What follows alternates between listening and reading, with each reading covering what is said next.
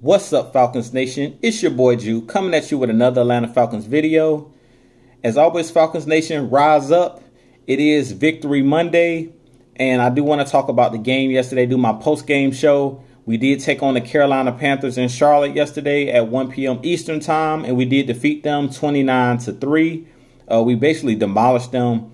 I told you guys during the bye week when I made my video that we really could go on a winning streak and we could really get back into the thick of things as far as in the playoff picture and also get back in the thick of things in this NFC South. I did believe, because all of our games was on this back end, that this team would show improvements. And I told you that this team and this defense was turning the corner. The last game we played before the bye week against the Seattle Seahawks, I seen the defense turn a corner, and I talked about that in that video. So let's jump right into the breakdown of the game yesterday and the things that I liked and the things I saw, the things that I feel like we may need to improve on. But it was more positive things than negative things I saw yesterday. It wasn't much negative I saw yesterday, but let's jump right into it. Let's talk about the defense first. This defense is playing lights out, man. Within the last 2 games, the last 8 quarters, we haven't allowed a touchdown. No rushing touchdowns, no passing touchdowns. And you would believe, okay, well, maybe we played some scrubs. Well, we haven't played scrubs. We went to New Orleans with Drew Brees and that high vaunted offense, a 7-1 team. We were going in at 1-7. We shut them down. They had no touchdowns in that game. Then we turned it around with a performance yesterday in Carolina, 2 back-to-back road games, and shut these teams out without any touchdowns. That's very impressive. And this is the defense that I know a lot of you probably have been looking, thinking and saying, this is the defense that we've been looking for all season. Where has this team been? Where have this defense been? I'm going to answer that question in this video. The number one thing that I'm noticing with this defense is the scheme has changed. We were running a lot of 3-4. And one thing that I'm noticing, I noticed it yesterday, we went back to running some 4-3 scheme. If you go back and watch the game yesterday, if you replay, like videoed the game or DVR'd the game, and you go back and watch the game from yesterday, I seen a lot of 4-3 being run. 3 linebackers on the field, Devondre Campbell, Deion Jones, and Foye Oluokun on the defensive side of the ball playing snaps together, and having that 4 defensive down linemen, having 3 defensive linemen, 4 defensive linemen, 3 linebackers. I seen a lot of that yesterday, and I feel like this was the right move. And this is what I told y'all about cohesion, this team being cohesive, this team starting to gel, players starting to learn their roles. I talked about a couple weeks ago during our bye week, I told you in that Seattle game, I felt like Kendall Sheffield and Isaiah Oliver were making strides. They were playing with more confidence. They were turning the corner as far as their technique, especially with Isaiah Oliver. He's starting to look like a breakout player, man. As I talked about in one of my other videos about players that could possibly break out, I talked about the 2 young corners, Isaiah Oliver and Kendall Sheffield. Both of those guys are balling out right now. If you look yesterday, Isaiah Oliver was deflecting passes like crazy. Desmond Trufant came back and had a pick. Ricardo Allen had a pick yesterday. DeMonte Casey had a pick. They were just flying all around. They were flying around in the back end. They were flying around. The communication has been there since the bye week. You see guys looking at each other, talking, communicating. Even Devondre Campbell. I was on Devondre Campbell's back the first half of the season. But I told you guys, I really didn't think that Devondre Campbell was a terrible player. I talked about when you change schemes, you change defensive coordinators, with Dan Quinn becoming a defensive coordinator and getting rid of Marquand Manuel, and then you switching from a 4-3 to a 3-4. I told you it was going to take time for these guys to learn the scheme, because what I'm noticing about these guys on defense, the main thing that I'm picking up on when the scheme has been changed, these guys look more comfortable playing a 4-3.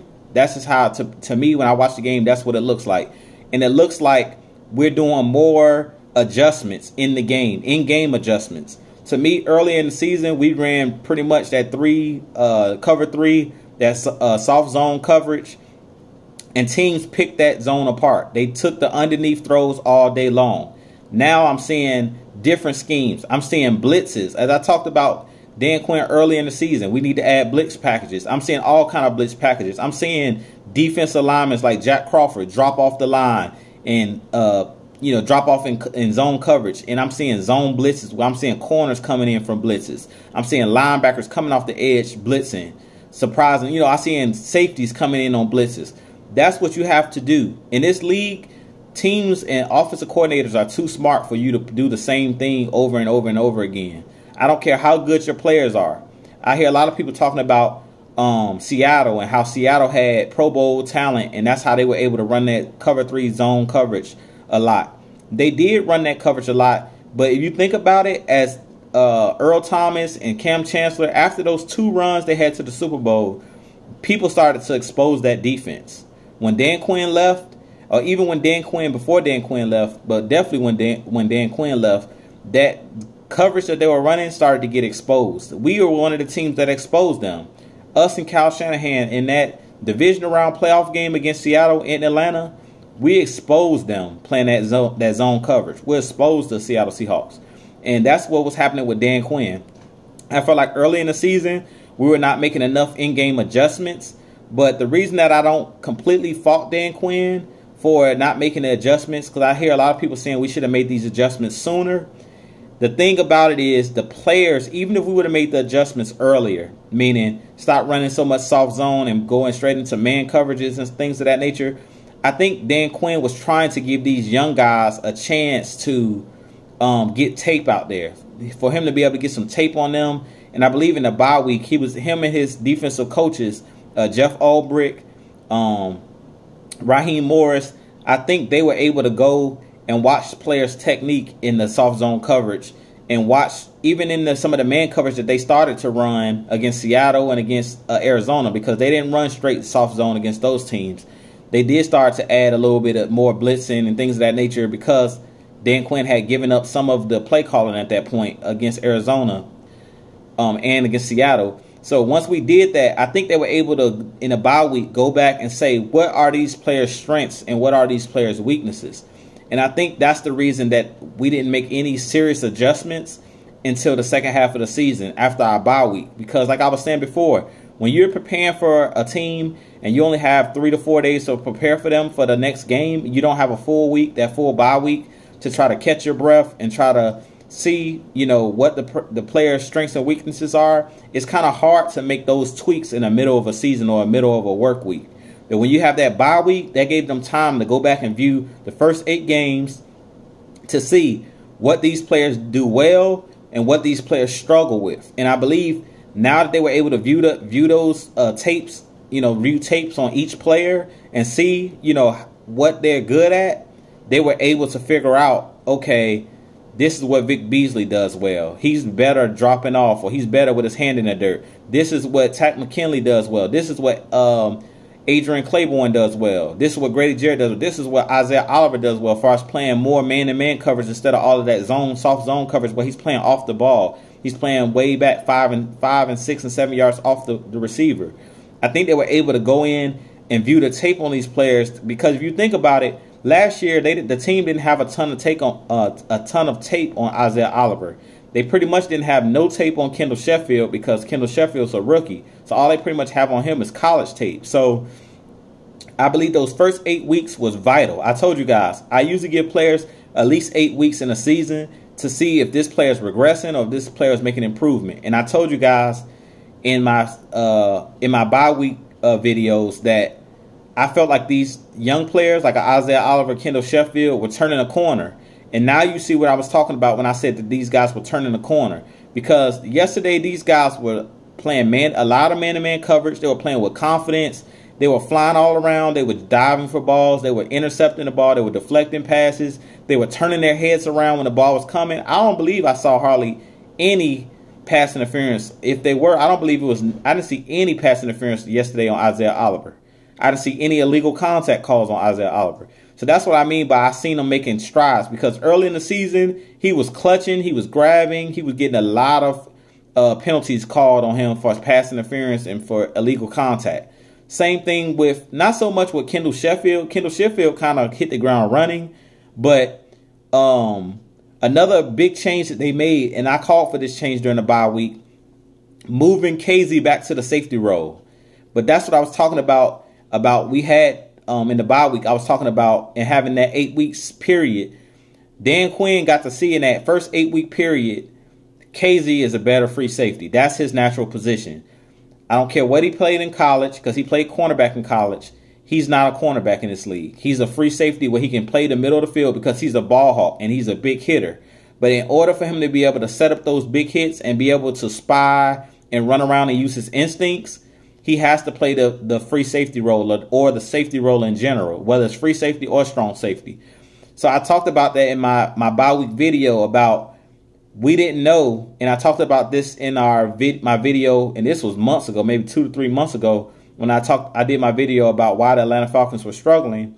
I talked about DeMonte Casey and not Kendall Sheffield, but Isaiah Oliver, both were unproven commodities. Both of them, a lot of people forget that Robert Alford was our starting corner last year, and Brian Poole was our nickel corner, and Casey was actually playing free safety. And Isaiah Oliver really wasn't getting any snaps last year, really. He was like a backup player. So both of those guys, Casey changed his whole position where he tried to convert from being a NFL safety, free safety, back to playing nickel cornerback. And then Isaiah Oliver went from being a bench player to being a starter on the other side of Desmond Trufant. So he was just basically thrown in the fire.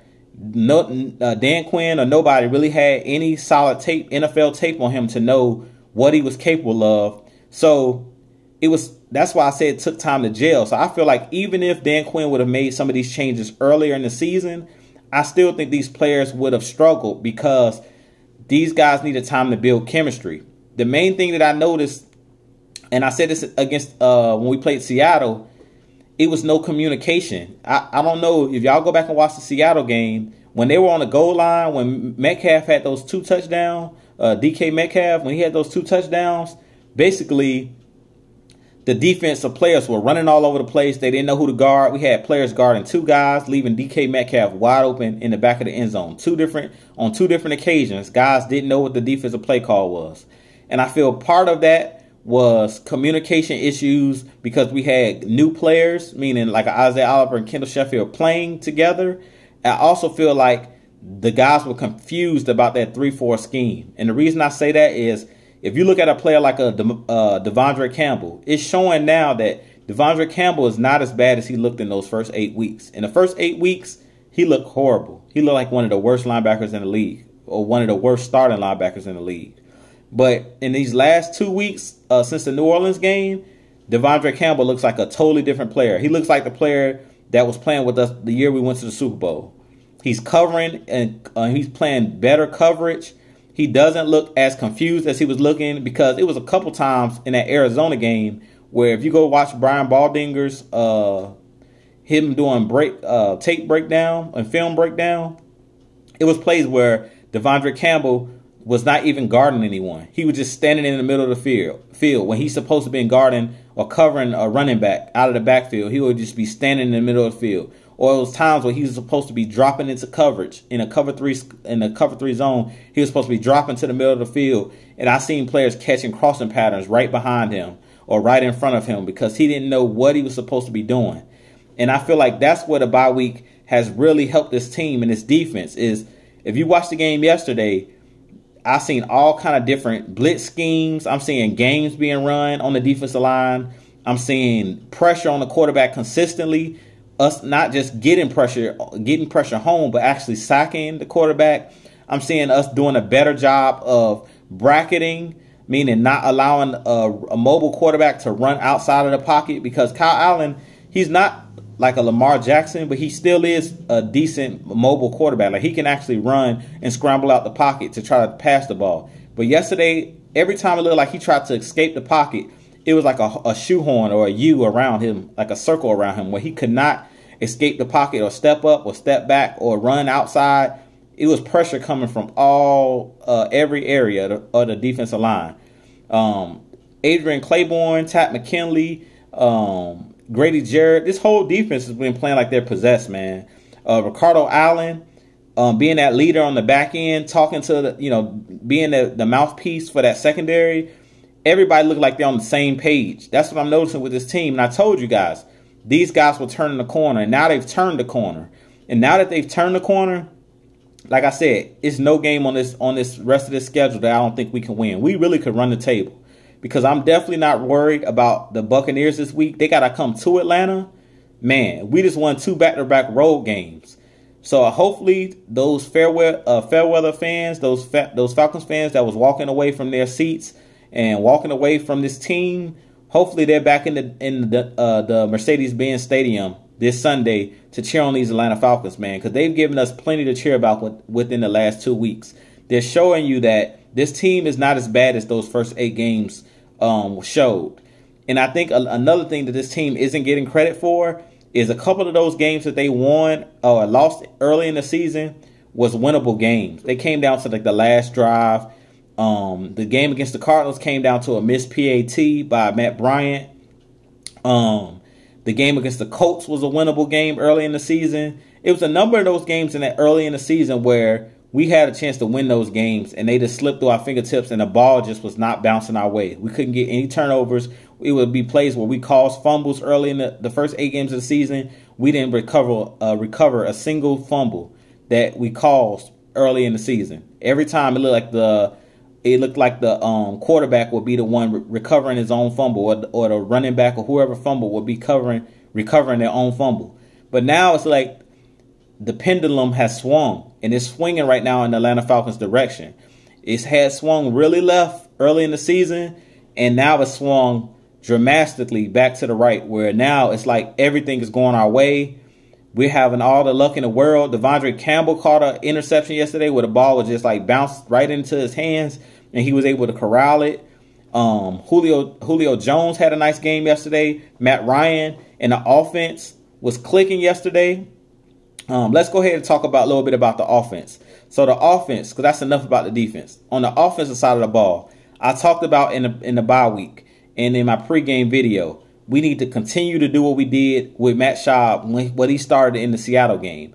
Run the ball, get yardage, be patient, because that's the number one thing. Another thing I really noticed early in the season, Dirk Cutter was not patient with the running game. It was like if we were getting those 1- and 2-yard gains and he was not satisfied. And then we would just throw the whole game plan out and we would just go to, okay, we're going to drop Matt Ryan back 50 times in this game and see if he can bring us back. Where you have to allow your offensive line to get rested and gain strength. And the way that the offensive lineman can gain momentum is by running and crashing into the defensive lineman and establishing the line of scrimmage, meaning not having them pass protect all game, because it's hard to pass protect all game where you're backpedaling all game and somebody's coming at you all game. Now we're going at these offensive lines on these defensive lines. We're going at these defensive lines with our running game. We're punishing them with our bigger backs. Now we're finally using Brian Hill and Quadri Olesen because of the injuries to Freeman and Ito Smith. We're starting to pound teams on the inside, pound the ball with these running backs, and we're starting to control the offense and control the clock with our offense. We're keeping our defense off the field for the most part. We're converting on third downs. But the reason we're able to convert on these third downs, where I felt like in the first half of the season we weren't converting, is we're doing a better job at getting in third and manageables.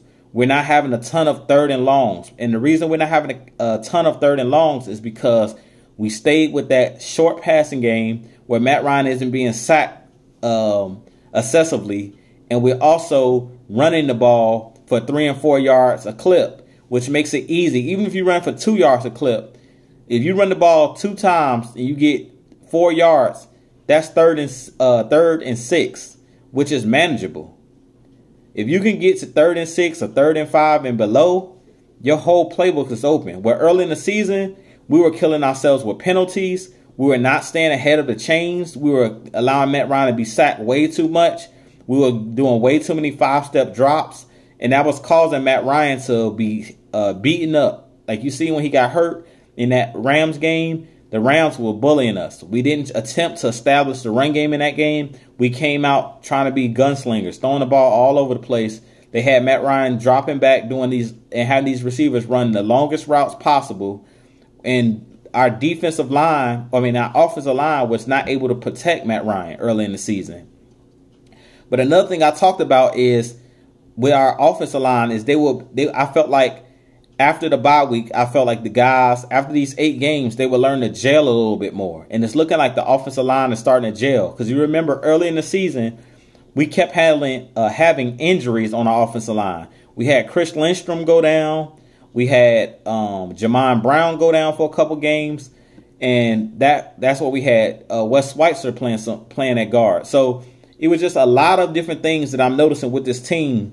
And I told you guys, once we get healthy, the offensive line, because we're getting ready to get Chris Lindstrom back. And once we get Chris Lindstrom back, man, this offense is probably going to go to another level because Chris Lindstrom is a road grader. He's a big guy. He's a guard. He's physical. He's nasty.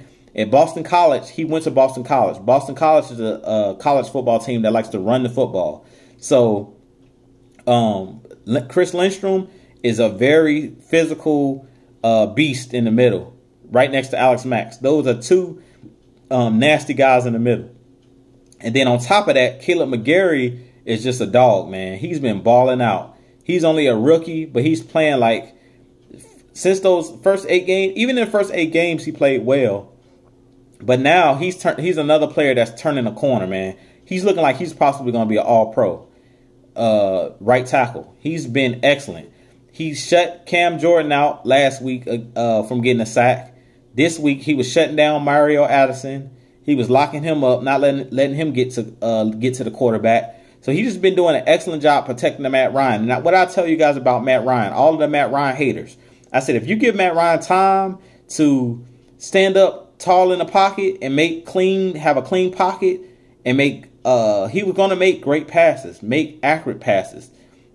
Matt Ryan is still a great quarterback in this league. He throws the ball with great velocity. He throws the ball with great accuracy. If you've seen that one pass where I think it was Mario Addison almost sacked him and he threw that ball down the field and they were in a cover 2 where Luke Kuechly was trying to guard Julio Jones, that ball really went right in the breadbasket. Julio Jones caught that ball with one hand right in the breadbasket. That ball dropped over his head right into the breadbasket. It was nothing that Luke Kuechly could do or any cornerback or anybody could do at that point because it was just a perfect pass. And the guys on the telecast was talking about that. Mark Schlereth, who works for Fox Sports and FS1, he talked about it because he was broadcasting the game or during the game. He said it's no defense for a perfect offense or a perfect pass. There's no defense for a perfect pass.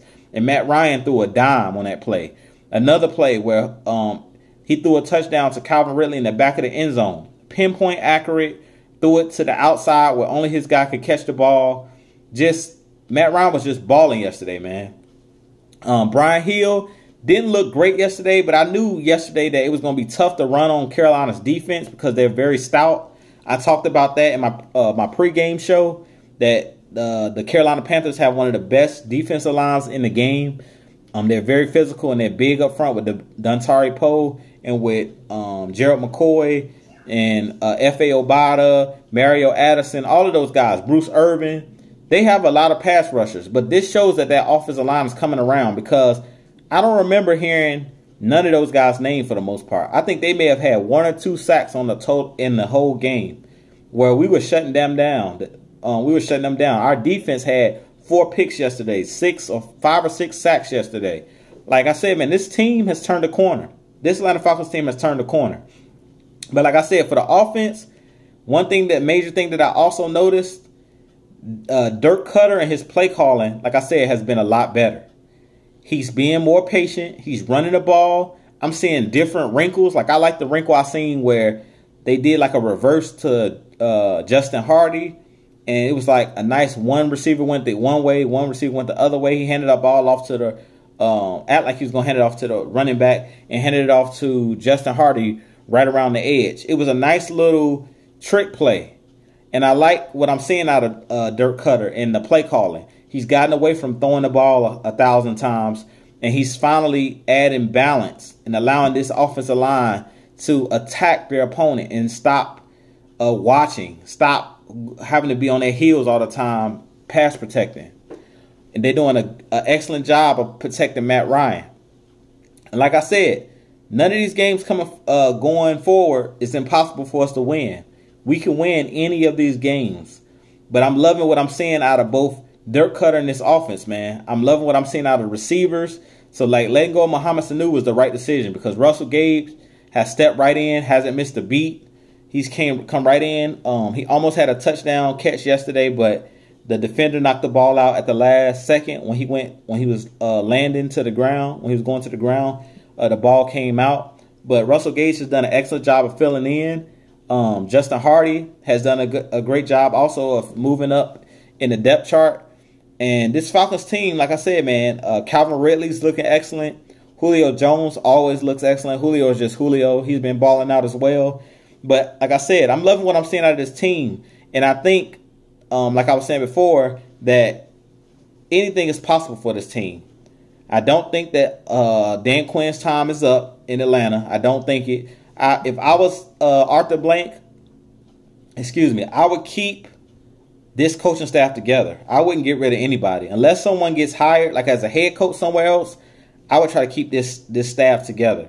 Also, some players that possibly could get re-signed.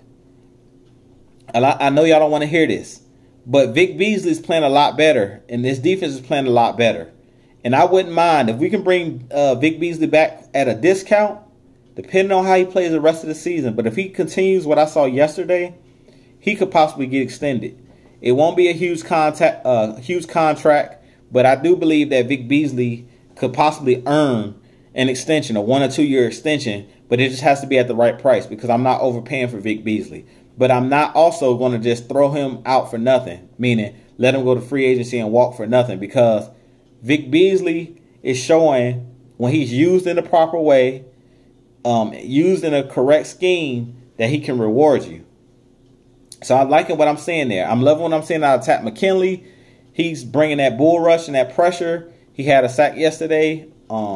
He's been very disruptive. Grady Jarrett, the same thing. Very disruptive up front. Adrian Claiborne, one of the guys couldn't even block Adrian Claiborne. He was coming off the edge so fast yesterday, using his hand movements, using his technique, using his bull rush to go at these offensive linemen. So with that being said, man, I try to tell all of these fans, man, that was jumping ship. I told you guys, just relax. It's not over. Dan Quinn is an excellent coach. You don't go from being a Super Bowl head coach to being plummeting and dropping as the worst head coach in the league. It doesn't happen like that. Smart coaches and smart head coaches, if they need to make adjustments, they're willing to bring on a new hire. And that's what I was talking about. They're willing to bring in help. Like Dan Quinn giving up those positions, the defense coordinator position, and allowing Raheem Morris and allowing Jeff Albrecht to coach the defense and to call plays. That was a smart move, and that's what smart CEOs do.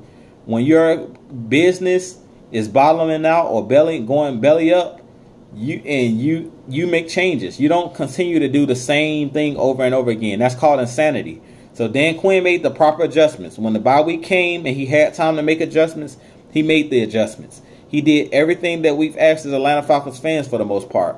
He re-signed the proper players that need to be re-signed, him and Thomas Dimitroff.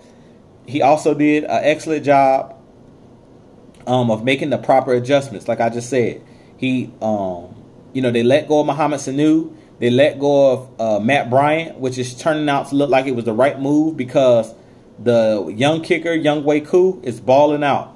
He's making his field goals. He's making his PATs. He hasn't cost us a game yet. Knock on wood. He hasn't cost us a game.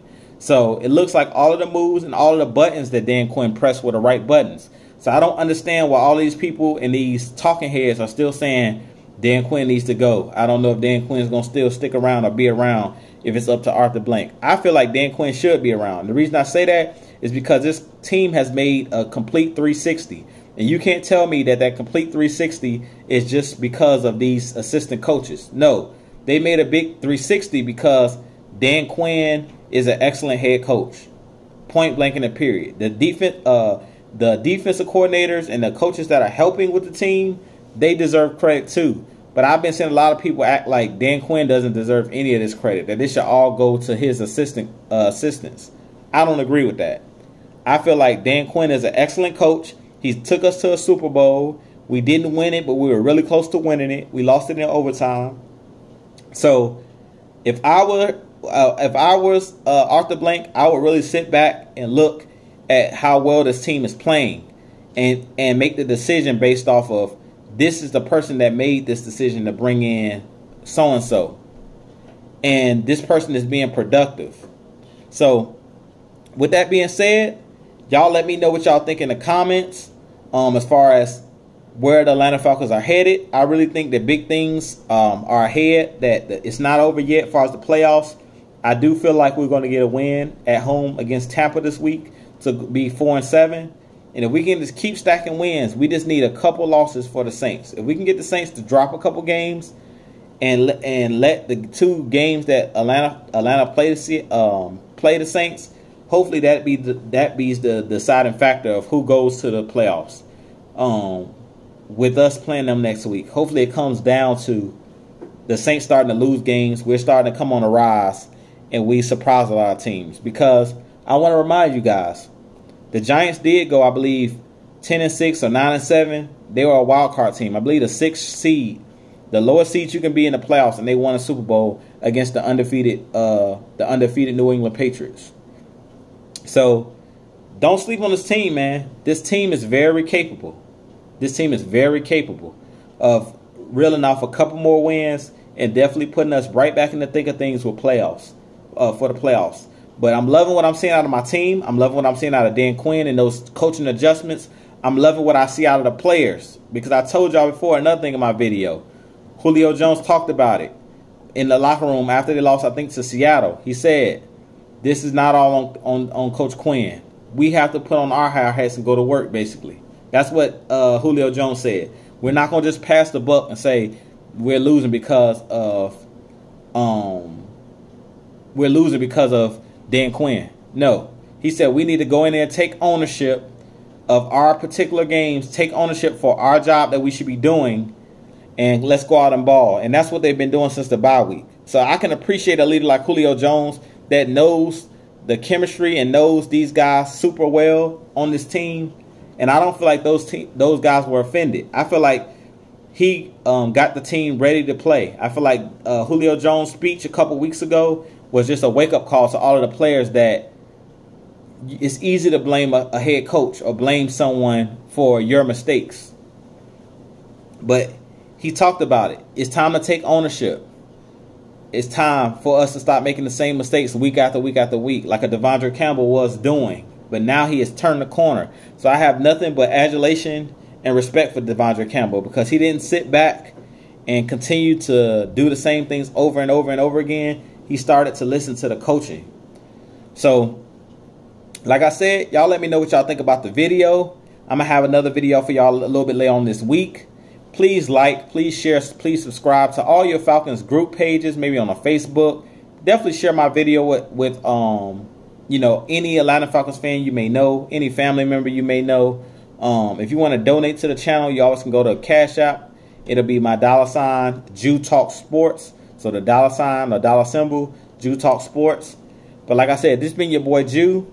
Y'all tell me what y'all think in the comments about Dan Quinn, about some of the changes that we've made, how well the defense and the defense and the offense, so how well the team is playing in general.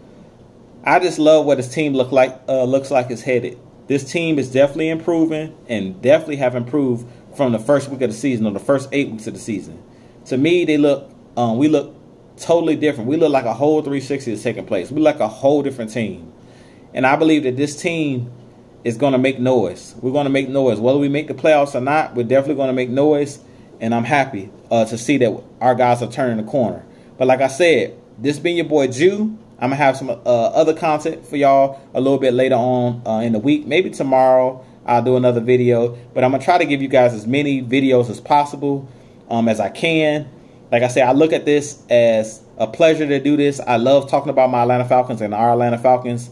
And like I said, I'm going to be doing this whether we win, lose, or draw. I was not one of those fans that went and hid when we were 1-6 or 1-7. I stuck around because I told you the pendulum was going to swing back in our favor, and now it has. So shout out to you guys. The ones watching the video, I appreciate you. Got the ones that's going to share this video, I appreciate you. The goal is to be the biggest Falcons YouTuber out.